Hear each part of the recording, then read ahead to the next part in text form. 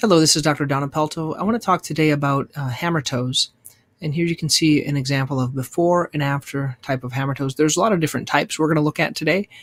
Hammertoes can have these little knobby calluses on them from rubbing on the shoes.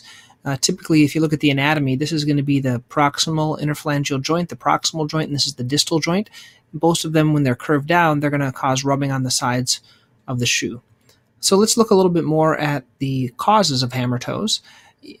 To keep it simple, a hammertoe is caused by a mechanical instability in the foot. So the foot is either unstable because it's very flat, or the tendons are pulling harder on one side than the other. This can cause the tendons to contract the toes, as you can see in these toes right here, and it can also cause them to swivel to the side. In conjunction with this are issues called like a plantar plate tear. A plantar plate causes it to kind of move over to the side. If you want to learn more about plantar plate tears, up on the top of the screen, there's going to be a little link to learn more about plantar plate tears. Typically, that is quite painful on the bottom of the ball of the foot as well. It's not just the hammer toe, it's in conjunction with that. There's a lot of anatomy that you have to look at. There is the metatarsal phalangeal joint right here, which tends to be painful with hammer toes if it's cocked up too much. There is a proximal and then a distal interphalangeal joint that get affected. And here's an example of a hammer toe. One of the most important aspects of looking at your hammer toe is if it's flexible or rigid. And the way you test that is you take the toe, and if you can straighten it totally out, it's a flexible hammer toe. If you can't straighten it, there's been arthritis that's developed in the joint, either one or both of the joints, and this is more of a rigid problem. When it becomes rigid, it becomes a little bit more problematic because it rubs more on the shoes, and it can also rub on the tips, creating calluses or even sores or ulcers on the bottom of the tip of the toe. So the first thing you have to do is determine if it's flexible or rigid, because if it becomes painful, it usually is more of a rigid deformity and it can become problematic. So how do we diagnose this? We would get an x-ray, we would evaluate your foot and see, is you have pain only on the bump, like right here, or do you have pain underneath the metatarsal head as well? And then do you have a callus either down here or up here? And even do you have a sore or an ulcer? One thing that's important to look at is something called retrograde force. And you can see that on an x-ray. You can see that the toe is kind of cocked up at the proximal interphalangeal joint. It's kind of cocked down here with the toe. And because of that, every time that you walk, there's going to be retrograde force on that metatarsal head. That's why a lot of people have pain down into the ball of the foot with these hammer toes.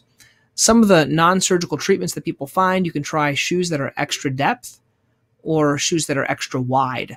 A wide shoe can help, and also a very, very deep shoe can help. And also be aware you want to get a shoe with a type of a flexible fabric. Shoes that have seams or even this hard plastic on the side can become more problematic for the patients. Some people like different types of splints. There are pads called a crest pad. This pad sits underneath the toes and helps lift them up a little bit. This can help for sores or calluses on the tips. It can help a little bit. You can also try some pads. These pads can go on the area where you're having the rubbing. So that could go on this toe, for example. These are little gel pads. They have a little sock liner and then a gel in the middle. And there's also some pads that hold the toe down. For example, if you only had one toe, like a second toe that was cocked up, you could use this to hold it down in place. You could also use taping, very similar to the plantar plate tear. Sometimes if you have pain either in the joint, but most importantly in that big toe joint, the metatarsal phalangeal joint, you can try an injection. It's really hard to inject right into the toe area. For some people, orthotics can be helpful. You can add different padding to reduce pressure on the ball of the foot.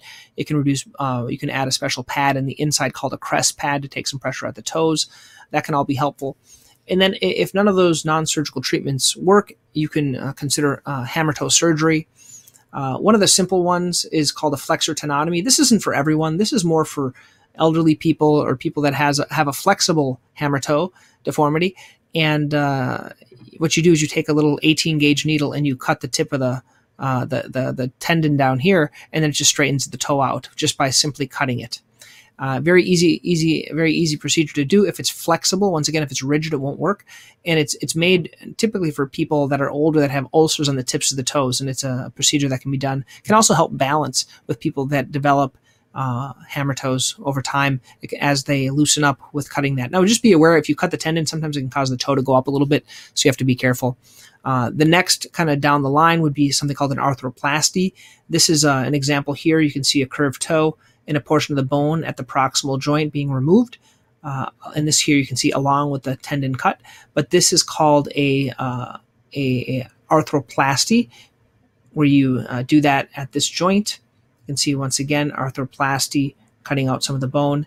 And here's an arthroplasty that can be done of a mallet toe. A mallet toe is at the tip. This is the distal interphalangeal joint. A claw toe has both the proximal and the distal involved, and a hammer toe has just the proximal involved, where these are straight. So those are the three types of toes.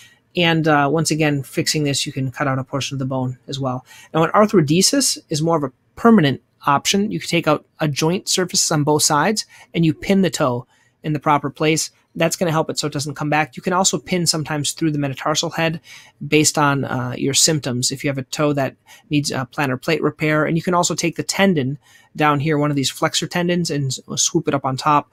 That's called a flexor tendon transfer. And I'm going to put some more information here. You can link, if you want to learn about a flexor tendinotomy, I'm going to put an article here. You can look at that article. And also I'm going to put some information about a flexor tendon transfer if you want to watch a video about that.